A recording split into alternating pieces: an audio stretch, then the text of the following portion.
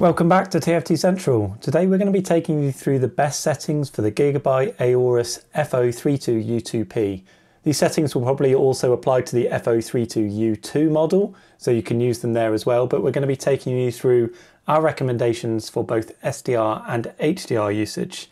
There's quite a lot of different settings available on this screen, so let's get into it now. In the main menu, you see the gaming section is at the top. You can change some of these settings if you like.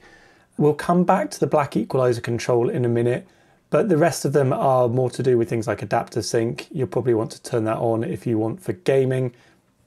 Most of the settings that we're going to adjust are actually in the picture menu here. So there are a few different options depending on how you want to use the screen. We're going to set the screen up in its full native wide gamut mode.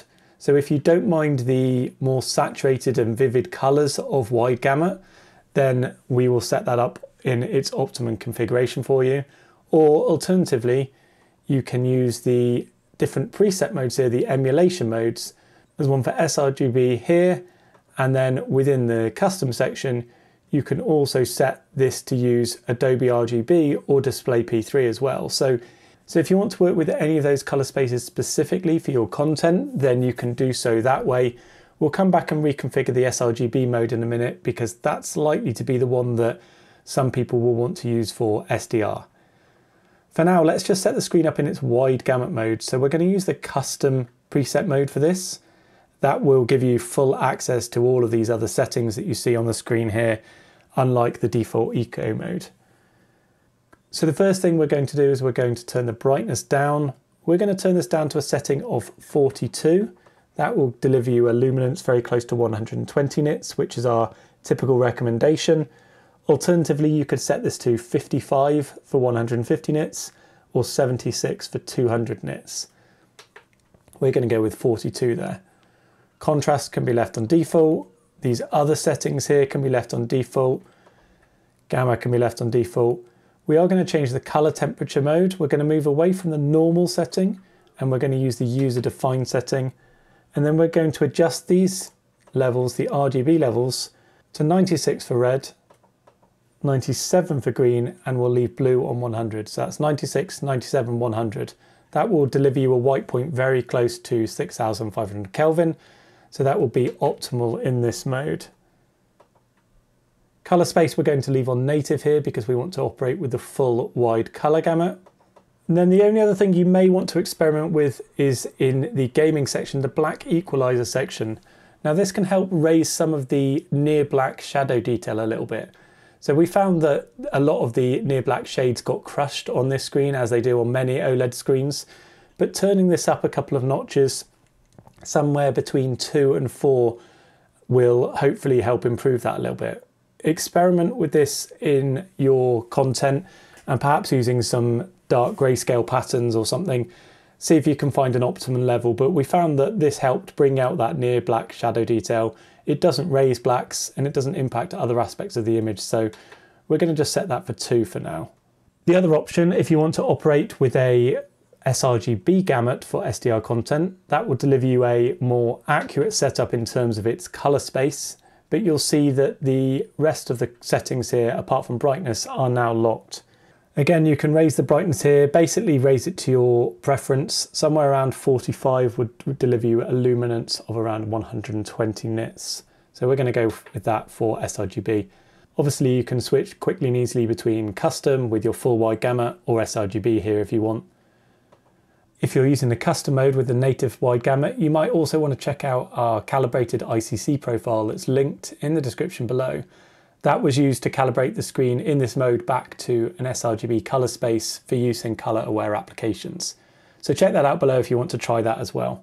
The other option is to use the custom mode and then switch your color space to Adobe RGB or Display P3 emulation. But you'll find that if you do so, you'll see that all of the other settings apart from brightness are again locked in those color spaces. So they're pretty locked down, the sRGB, Adobe RGB and DCI P3 modes apart from brightness. So use those if you want, but we think most people probably want to just use the native mode or perhaps sRGB.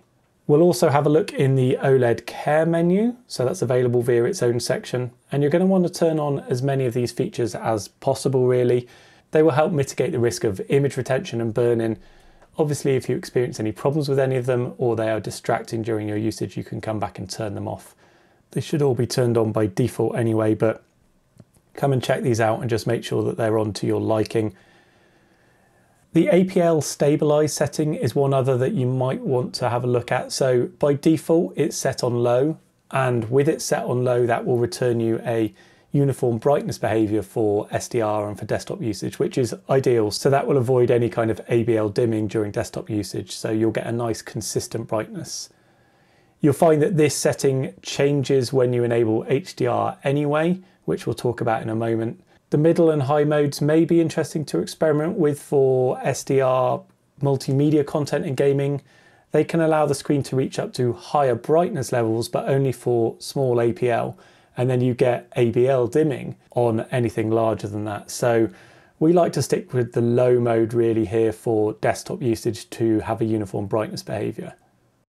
So we've enabled HDR in Windows, and there's quite a few settings and preset modes available when you're running an HDR. You'll see that the picture menu has now entirely changed to just offer you the HDR preset modes, and there are 5 to choose from here. We studied all of these in detail in our written review, which is linked below, so definitely check that out if you want to know more. But we found that the HDR game mode would certainly be the brightest mode available here. It supports up to the 1000 nits peak brightness spec of the panel, but it's also importantly brighter than a lot of competing OLED screens with their peak 1000 mode. It may be brighter than intended, but it is certainly brighter and not darker than intended like many of those screens are. You'll see that the dark enhanced section is set to on here. So that will just make the brightness of the near black grey shades a little bit brighter, and that can help improve shadow detail. You can change this if you like, you can turn that off, but we'd encourage you to try the screen out in darker content, perhaps with some grayscale test patterns, see what is going to be appropriate for your lighting conditions in your room. That is turned on by default, but like we say, you can turn that off if you like. The other settings, I'd probably leave them as they are unless you particularly want to boost brightness even further through this light enhance feature. That's probably not recommended, it just seems to cause further washout of the image. So apart from the dark enhance setting, the rest of the HDR settings in HDR game are fine. So that's the screen set up for both SDR and HDR modes. Hopefully that's useful. If you've got any questions, please leave them in the comments section below. Don't forget to hit subscribe as well to stay up to date on future reviews, news and other monitor information. Thanks for watching. We'll catch you next time.